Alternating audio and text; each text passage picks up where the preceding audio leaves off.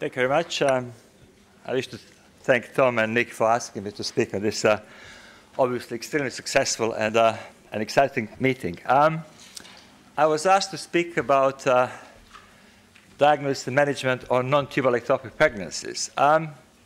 There's a little bit of history to this lecture, because initially it was actually Cheryl Kolf was asked to give this talk, but Tom was uncertain whether you would understand her northern accent. So, and all of you who know Tom, as long as I will realize that he doesn't put up with uncertainty for too long. So he decided to give a lecture to me. Could Cheryl... I am from up north, though, Could have Cheryl given this lecture? I think yes, because this lecture is free of science. It requires an opinionated person and a certain mindset, which is well illustrated in the sentence from another thinker from the north. And I think these are all ingredients you need for this lecture. I think Cheryl probably will do better than me. But let's go to the topic. And we're going to talk about non-tubal ectopics. And Tom has alluded already that these are rare problems.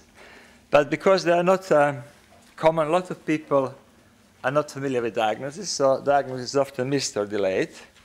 Clinical presentation can be severe, and they are associated with a disproportionately high maternal morbidity and mortality.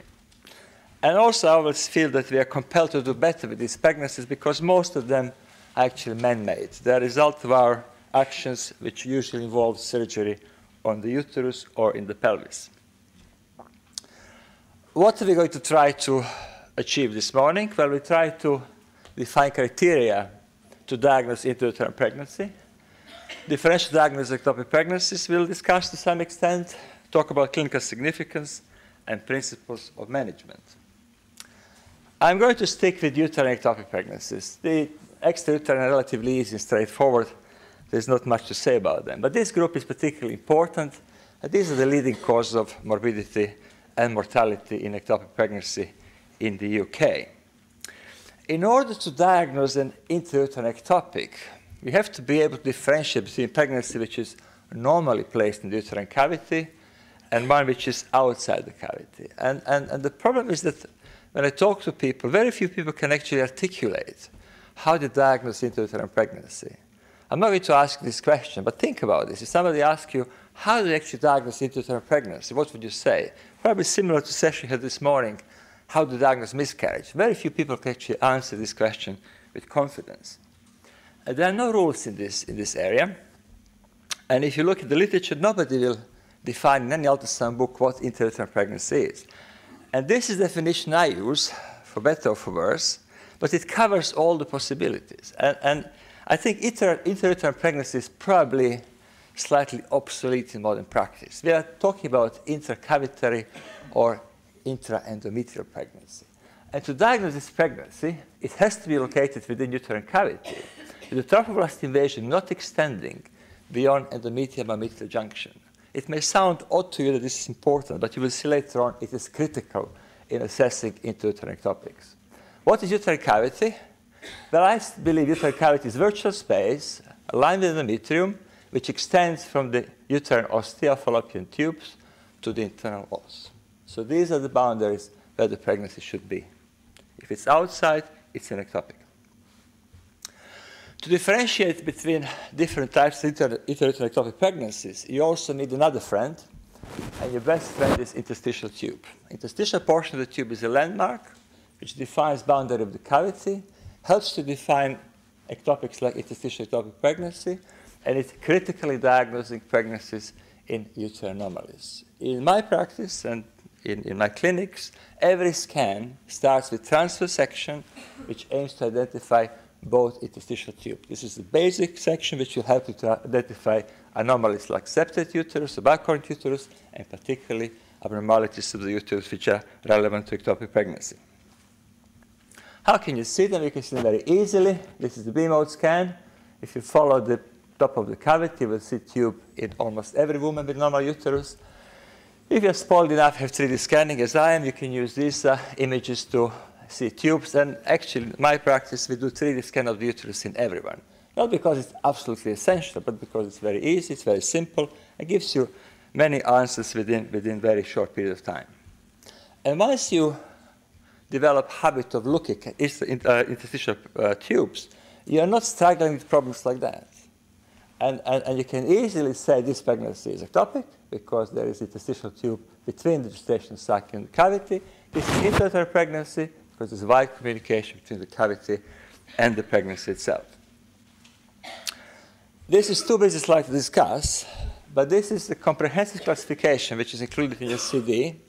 And if you wish, you can read it and use it. But this helps you to work out differential diagnosis of all ectopic pregnancies affecting the uterus and tubal ectopic pregnancy.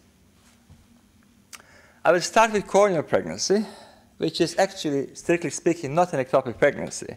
It's pregnancy in the uterine cavity. Only the uterus is abnormal. Luckily, it's a relatively rare pregnancy, but it is significant because it tends to present late. It tends to present with massive rupture, and there is significant maternal mortality associated with the condition. How will diagnose it? It's very simple. If you see an ectopic pregnancy, if you haven't done it before, look at the uterus.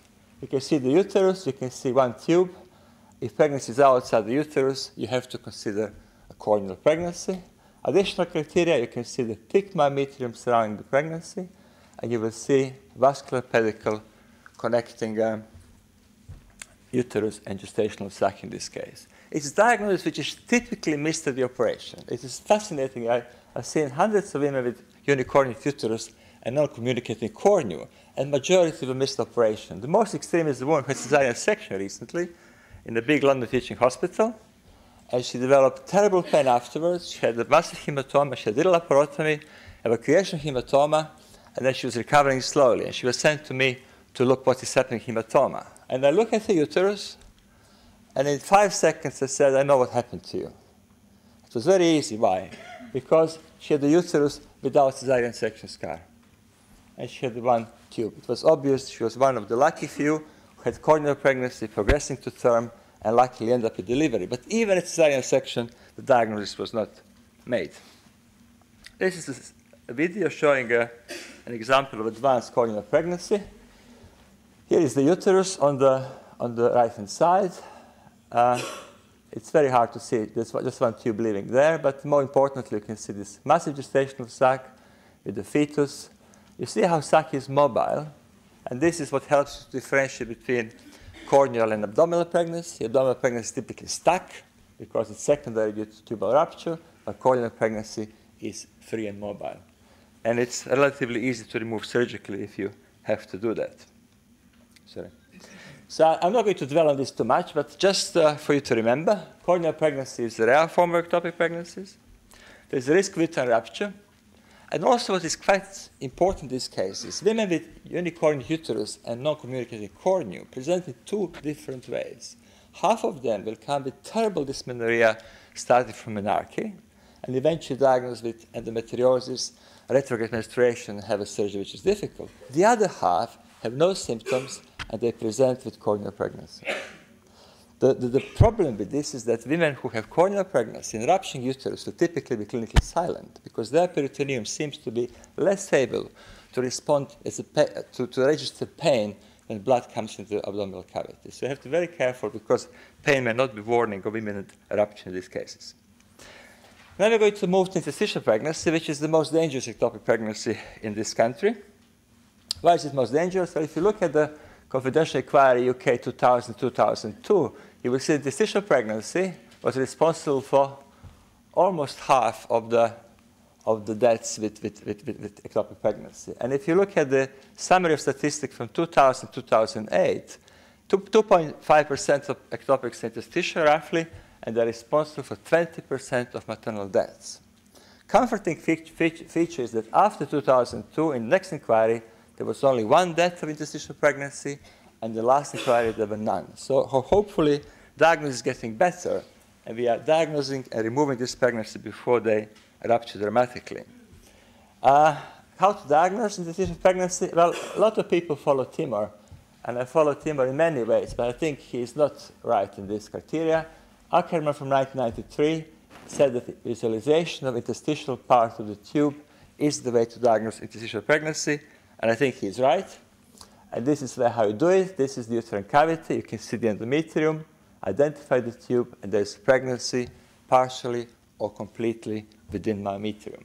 And if you look on 3D scan, it's not essential, but makes it easy and simple.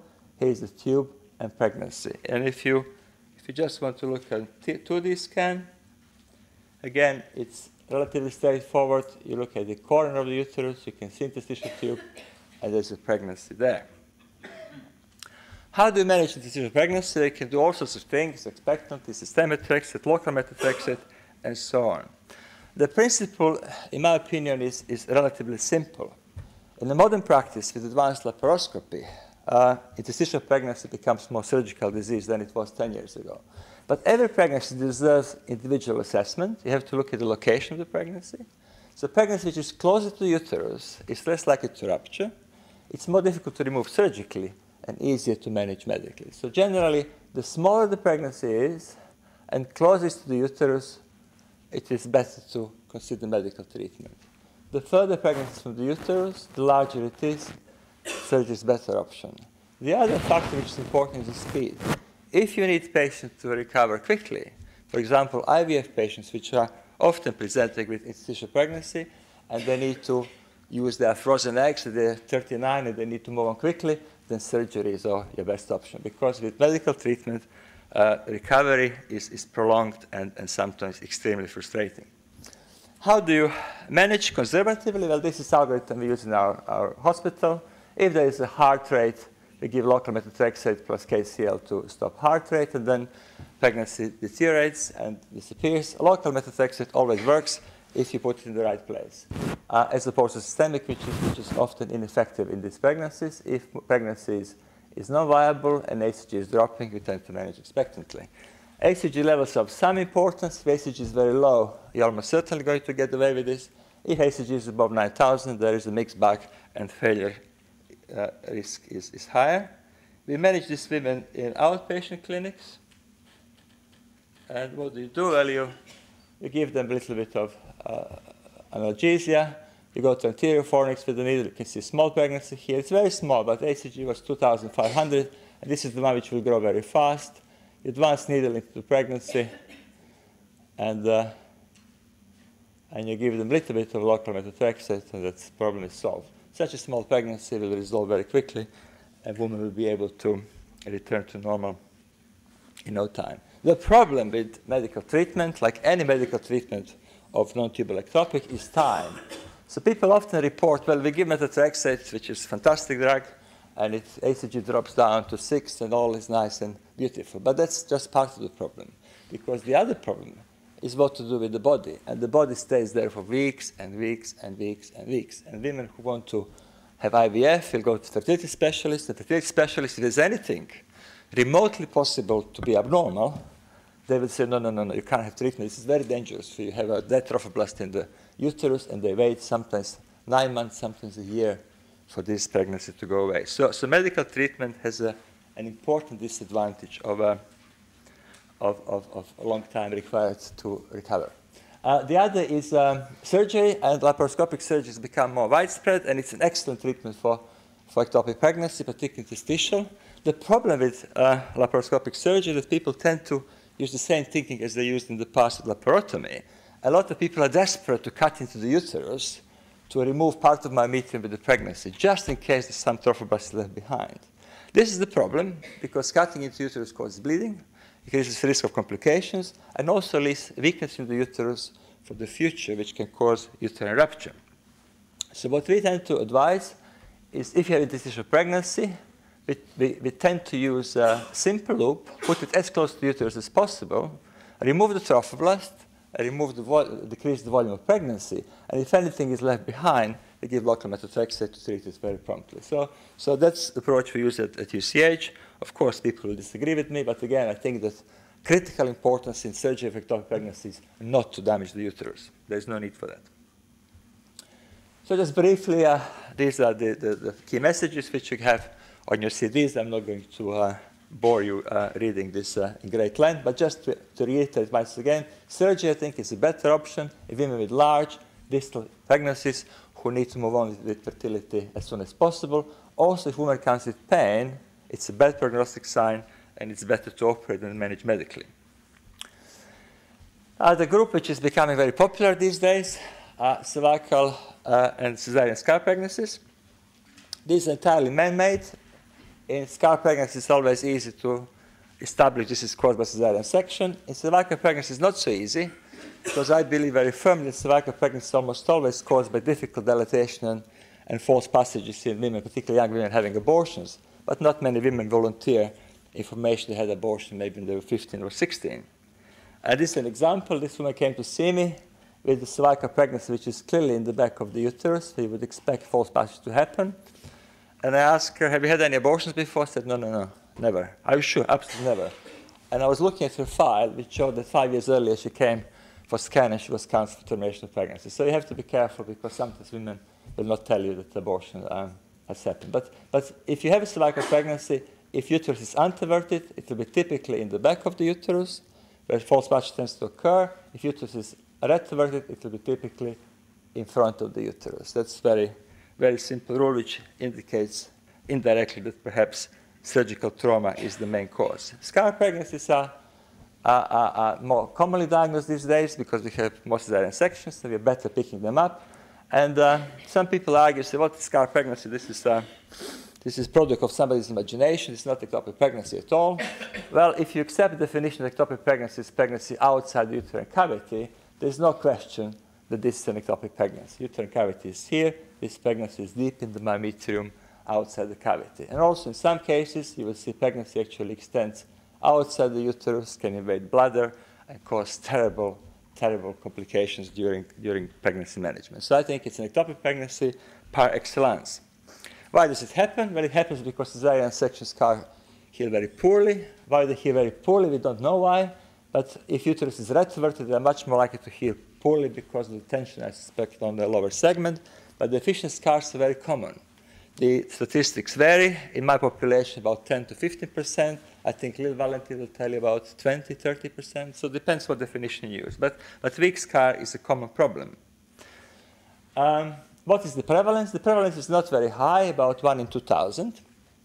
So why is it so low? Because the conditions for implantation in this area are very poor. There is no decidua. So although I think pregnancies very often venture in this area, they fail because they cannot develop in this virtual desert in the uterus. If you look at population women with cesarean section, the prevalence is about 1 in 300 to 400. In women who had 2 or more sections, 1 in 50. So quite common in these cases. How to diagnose it? Well, pregnancy has to be implanted anteriorly into defect at the presumed site of cesarean section. And this is an example of pregnancy. This is uterine cavity. You can see gestational sac, embryo. You can see placenta typically shows leaks and degeneration. There is no myometrium covering this placenta. So this placenta is deep in the anterior wall of the uterus. Just one more picture. You can see embryo, which is alive. And these are difficult cases to manage because you see a woman who has wanted pregnancy, live embryo, and you're telling her something terrible can happen. And she looks at you in disbelief and says, I'm not sure I trust you. Diagnosis is not always straightforward. And these are 3 cases which I referred to my hospital recently with suspected scar pregnancy. Anybody wants to have a go? Are they all scar pregnancies? None of them? Most of them? Some of them? Anybody? Are they all scar pregnancies? The all women had cesarean sections, and you can see this is a longitudinal section of the uterus in all 3 cases. Well, as Lil will tell you, there are not many applications of Doppler gynecology, but this is one which Doppler is of absolute critical importance. And when you use Doppler, you will see this pregnancy. Here is deficient scar, but the trophoblast is overlying the scar. Placenta is implanted in the back. This is not a scar pregnancy. This is intrauterine pregnancy. This pregnancy here is the scar, but placenta is up here. This is a miscarriage where pregnancy is partially expelled into the cervix, and Doppler tells you there is no implantation of the scar. Well, this one here, it's the proper one. you can see the vascular supply around the sac. So without Doppler, you cannot differentiate between scar pregnancy, a low implantation, and a miscarriage. What does happen to these pregnancies? Well, most of them luckily undergo spontaneous dissolution. Vast majority fails in the first trimester. Some fail in the second trimester, and a small number progresses to placenta previa creta, which is an obstetric nightmare. And if it can be avoided, I think we should make every effort to avoid it. Tom has already alluded to these figures. This is last confidential inquiry. 3 women died of second trimester scar pregnancies. And if you look at mortality and prevalence, cesarean scar pregnancy is 20 times more likely to kill women than tubal ectopic pregnancies. But mortality is just a small part of the story. Morbidity with the condition is absolutely massive. Women with tubal pregnancy, we have a laparoscopy, and they go home happily. These women can spend months and months in hospital, have hysterectomy, have massive transfusions, and fight for their lives for weeks and weeks. Do we have any proof that early implantation into scar evolves into placenta previa creta? Yes, we have. This is a case I showed a few times before. Woman who was diagnosed with scar implantation at 4 weeks, tends to progress to 7, 9 weeks. You see herniation of placenta into the nexa, and as it approaches the term, you will see typical feature placenta creta previa, and she has cesarean section, hysterectomy because of massive bleeding. How can you manage these pregnancies? Well, there is, again, massive number of options in the literature. I can assure you I tried them all. And after trying them all, I have decided the only way to manage them in early pregnancy is surgical management. And surgical management involves evacuation of pregnancy. But the problem is hemostasis, because you're removing pregnancy from deficient myometrium, which has no ability to contract. So basically, when you take the placenta out, there's a massive area from which bleeding tends to continue. So the only way to stop the bleeding is to contract the uterus, often with misoprostol, and close the exit by putting cervical suture. So create high-pressure environment, which is very effective achieving hemostasis. We're doing this now for 10 years. For both cervical pregnancies and scar pregnancies. It's just a snapshot of our practice.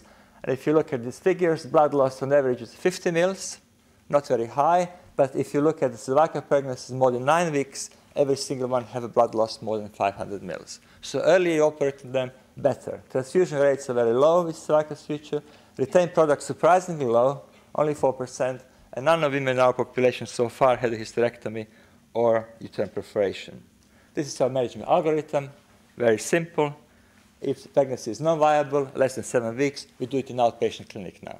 We have a manual suction evacuation, we take it out. If it's more than 7 weeks, we do it in theater with a cervical suture. It wouldn't make sense to remove these pregnancies if future is bleak for these women, but luckily it is not. And these are figures from our study which show that majority of women who decide to become pregnant after successful removal of scar pregnancy are able to do so, and risk of recurrence is only 5%. So if you remove this pregnancy very early, a woman is likely to conceive again and have a pregnancy in the near future. I have to hurry up now because my time is running out. But generally, these are conclusions. Again, you have them on your CD. And although, as I say, optimal management is unclear, I firmly believe that surgical evacuation is the best. And now I'm going to bring you to the most exciting, most mysterious, the cleverest ectopic pregnancy that we are facing in our practice every day. And there she is.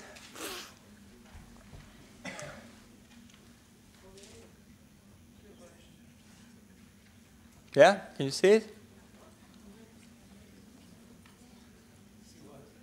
Ectopic pregnancy?